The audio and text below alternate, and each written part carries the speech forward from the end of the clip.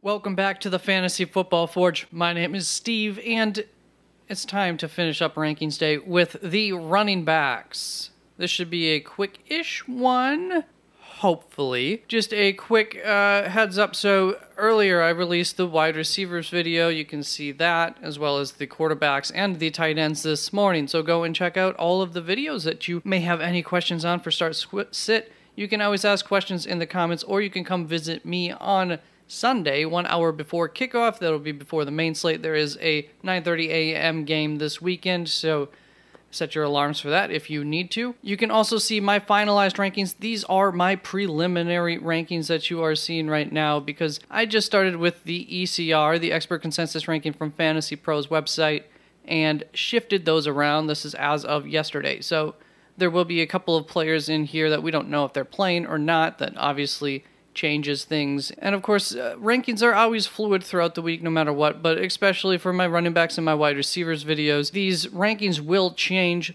The wide receivers the most drastically, but I haven't done my projections yet for the running backs or the wide receivers. So once I get that information, that will cause some players to shift dramatically sometimes, and of course a bunch of little shuffling around. So you can find those rankings as of Thursday will be when my first set will go up on the website www.theffforge.com, or once again the final rankings will be up on when I am live up on the screen over here. All around, really, because it covers pretty much the whole screen. You don't have to see my face this close up. I hope I covered everything. There's one side note as far as the difficulty rating goes for the the quarterbacks and the tight ends, and the wide receivers. I may have gotten the San Francisco and Seattle matchup difficulties switched just a little bit in part. So hopefully that doesn't drastically change anything, but just a heads up that those difficulty ratings may be a little bit off, and so I will get that fixed for the ultimate rankings that go up on the website. And in case this is the first video you're seeing, red, it means red hot. It's a good matchup. White is going to be neutral, lukewarm, and the blues are going to be a cold matchup or a bad matchup. Let's just start off with the running backs. Right now I have Saquon Barkley as my number 1 running back, followed by Christian McCaffrey, Derrick Henry, Nick Chubb, Austin Eckler, Alvin Kamara, Travis Etienne Jr., Josh Jacobs, Tony Pollard, Dalvin Cook, Kenneth Walker III, and Cordarrelle Patterson to wrap it up at number 12. And we will just be talking about some of the players who I have above the expert consensus ranking by a certain amount or below it by a certain amount, and that is a bit subjective of where I make that cutoff. But today, Tony Pollard is going to be the first one we talk about, who I have 4 spots. Right here you can see this, ahead of the ECR, because it's a positive number. I have him at 9th, ECR is 13. The Green Bay run defense has never been great, but fantasy point-wise, for the most part, Green Bay's defense is just limited teams that they go up against, but as things have gotten a little bit worse there, and whatever the case may be, that is shifting a little bit, and Green Bay's running defense is turning into a good fantasy matchup. If Ezekiel Elliott's not playing this week, then I would have Tony Pollard up this high. I don't know if that's holding the experts back a little bit. Zeke is in these rankings, so that could be part of that reason. But yeah, he'd definitely be a good play. Maybe even a little bit higher is possible. Probably even ahead of Josh Jacobs, I would say, at least. Definitely a must start there. Then Cordarrelle Patterson, who I have ranked 12th, the ECR is ranked 16th. So I'm 4 spots ahead of the ECR. Going up against Carolina, it's a really good matchup. He got a good amount of work last week, and expect him to be into his normal workload, which still leaves room for other running backs in that system, but it's enough to be very good and productive, and he's done well with his opportunities for the past couple of years, so expect that to continue in this great matchup against Carolina. Now let's move on to my RB2s, starting off at number 13 with Dameon Pierce, followed by Leonard Fournette, Jamal Williams, Deonta Foreman, Aaron Jones, Miles Sanders, David Montgomery, Antonio Gibson, Najee Harris, Devin Singletary, Khalil Herbert, and Raheem Mostert to wrap that up at running back 24. Jamal Williams is the first one we'll talk about, my 15th ranked running back, the ECR 18, so I have him 3 spots ahead of the ECR, going up against Chicago. It's a really good matchup. still obviously have some major concerns as to what DeAndre Swift's usage will look like. And no matter what the case, Jamal Williams, even when DeAndre Swift gets his normal workload, which is like 40 to 50% of the work, Jamal Williams gets a lot of the other work, and he gets some of those high-producing fantasy point opportunities. The touchdown opportunities has been something that he's gotten a lot. I gotta like Jamal Williams, regardless of if DeAndre Swift is playing or not. If we were to get news that DeAndre Swift's going to be playing and there's no limitations on him, Jamal Williams is still going to be fairly well ranked and would be usable, that's for sure. Let's move on to Miles Sanders, who I don't like as much as the experts. I have him 6 spots behind the ECR. I have him at 18. The ECR on him is 12. Going up against Washington, and Miles Sanders gets a lot of his value is in the fact that he gets you, up towards like 100 yards every single game. He has this really, really good floor. He last year suffered with getting touchdowns. This year he's been able to get those touchdowns. But this Washington defense is quite stout against the run, and so I expect them to limit Miles Sanders, and this could just be, without a touchdown, a 6-point game. Just there's not a lot of a ceiling. He needs to fall into the end zone this game. That could always happen, but it's a stout rushing attack, so I don't expect that to happen this week, which would not be great for Miles Sanders, most likely. Now let's move on to Devin Singletary, who I have 3 spots ahead of the ECR. I have him ranked 22nd. The ECR is 25. It's not a great matchup there against Minnesota, but I do believe that Buffalo will almost surely have to rely on the run a little bit more this week.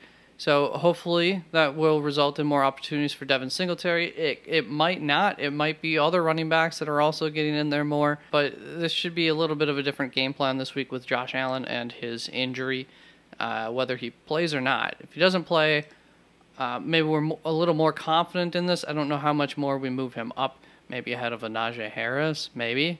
But we don't really know what that Buffalo team would look like without him and without Josh Allen and relying on the rushing attack. So a little bit of an unknown factor there. But all in all, I think Devin Singletary is in a pretty decent spot this week. And that brings us to my next rank, the 23rd ranked running back on my rankings here, Khalil Herbert, who is 3 spots ahead of the ECR. The ECR has him at 26, going up against Detroit. It's a pretty good matchup. Do fear that Detroit might be figuring things out on defense. They have some great coaching. They've done this in the past with, I think, a lesser defense and looked pretty darn good.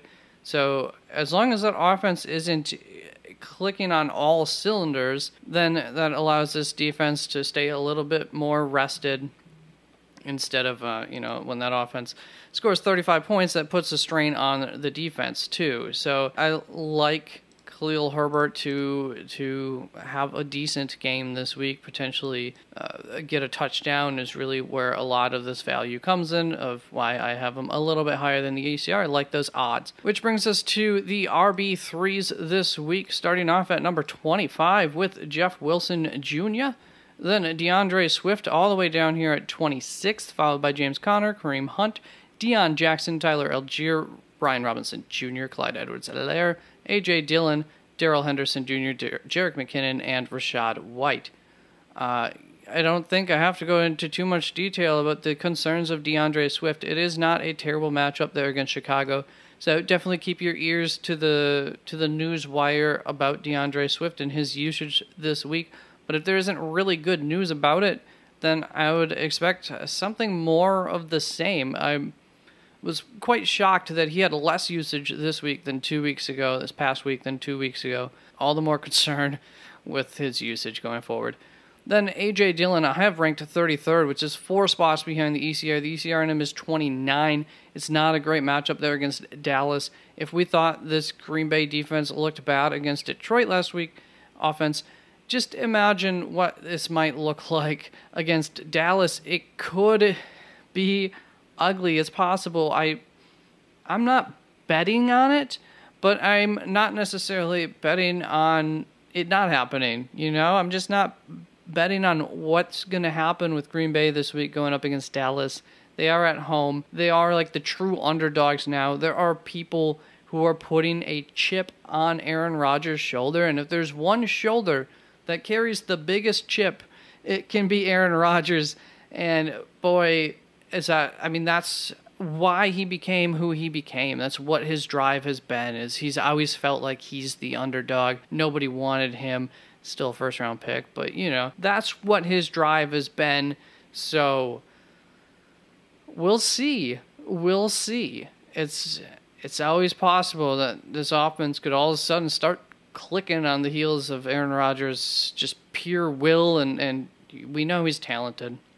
The more I hear people saying, oh, they should have gotten rid of Aaron before the season, blah, blah, blah, the more little the higher the amount of people that say something like that, the more I want to put Aaron Rodgers higher on my quarterback rankings and just think that they're going to do good this week. So we shall see. Could be terrible. Could be... He could shut everyone up. Now let's move on to Jerick McKinnon, who I have ranked 35th, 5 spots behind the ECR. The ECR on him is 40, going up against Jacksonville this week. It's been a pretty good rushing matchup, and I actually think that Jerick McKinnon might be the best running back to have out of the Kansas City backfield. So with Clyde Edwards and Isaiah Pacheco doing some sort of split, Jerick McKinnon still has his full role, which is at least equal to theirs, plus it offers you a higher amount of receiving value. I might have to move him up above Clyde or Clyde down, something like that. We'll see, but it's a good matchup. So one of those running backs should do something of some value this week, and I wouldn't be surprised if it's Jerick McKinnon. Then Rachaad White, I have ranked 36, which is 3 spots ahead of the ECR. The ECR is number 39, has him at ranked 39th. Going up against Seattle, not a great matchup, not the worst matchup on the ground. He's gotten some more usage as of late, and I don't know. I didn't really move him up purposefully. He just happened to be ahead of some others here in the rankings in the end. So let's just move on to my final grouping of the top 48 running backs according to ECR right now, which starts off with Latavius Murray at number 37. Followed by Jonathan Taylor, also at number 37. Just have him highlighted here because, like all these players, there's question marks to whether he'll be playing or not, which obviously will affect like a Deion Jackson. It affects, obviously, his rankings. So he's not going to be the 37th ranked running back if he plays this week. He'll be against Las Vegas. He'll probably be a top... He should be somewhere in this group of guys, a top back-end RB2. And I don't know that Deion Jackson quite holds that same value. Did I get this lined up? Awesome. So let's continue on at my 39th ranked running back there, Melvin Gordon, followed by Isaiah Pacheco at 40. And then 41 is Ezekiel Elliott. Now, this is the same exact story as Jonathan Taylor. Does have a better matchup there going up against Green Bay. And so I would have him be more like a mid RB2 type player, probably right ahead of Miles Sanders, probably ahead of Aaron Jones, so like maybe around RB17 there. And that, of course, would also affect Tony Pollard, would move him back to... I would have them pretty close to one another there, both as playable RB2s. So that brings us to my RB42, which is Benjamin. Let's just finish out these four, RB4s, followed by Dontrell Hilliard, Caleb Huntley, Alexander Madison, Kenneth Gainwell, Nyheim Hines, and Chuba Hubbard to wrap that up. Let's just get through these in order. At number 42, I have Eno Benjamin. The ECR on him is 34, so I have him 8 spots behind the ECR going up against the Los Angeles Rams. I expect James Conner to be into his normal role, which does leave some room for Eno Benjamin, but ultimately I think that both of them are pretty touchdown reliant in this game. James Conner's probably going to be the one to get a touchdown if it were either of them. Eno does have a little bit of receiving value, but whatever the case, the Los Angeles Rams are pretty good against the run, so I don't expect that rushing attack to be that great. To have 2 running backs that will have any kind of good ending result. So Eno Benjamin, odd man out of the 2. Then Caleb Huntley, I have 3 spots ahead of the ECR. I'm at 44. The ECR on him is 47. Going up against Carolina, so I do think that there will be, let's say, 6 opportunities for Caleb Huntley. Going up against a worn-down Carolina defense as Cordero Patterson and Tyler Algier just hit him and hit him and hit him hard, and then they get a little bit tired and Caleb Huntley comes in. Maybe he gets a touchdown. Maybe he breaks some runs. But it's a limited amount of opportunities, but I do expect him to do good with those limited opportunities and maybe be in there for a touchdown opportunity. So I just like him in that matchup, but it is obviously a bottomed out floor type of situation for him. Now let's finish this up with Chuba Hubbard, who I've ranked 48th, ECR's 48. I don't know why I went through that. Chuba, we don't know if he's going to be playing or not this week, so that's the only reason that he is ranked 48th. If he were playing, what would we do here? Deonta Foreman maybe moves behind like Aaron Jones, maybe then in that case behind Tony Pollard and Ezekiel Elliott, right around in that area. Similar matchup strength there. So there would be a grouping there, and then Chuba Hubbard would probably be right around ahead of James Conner. Maybe.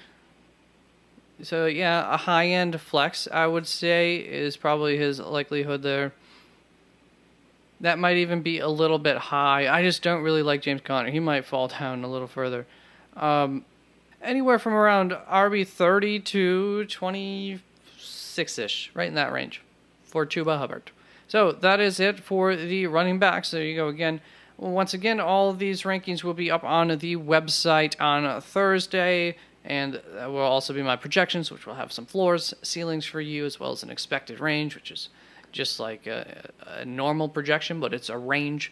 And that should be it for Rankings Day. Let's let you go get to your life. Thank you very much for stopping on through, and remember, you can come visit me live 1 hour before kickoff for any of your start-sit questions, or just ask those questions in the comments. Peace out, brothers and sisters.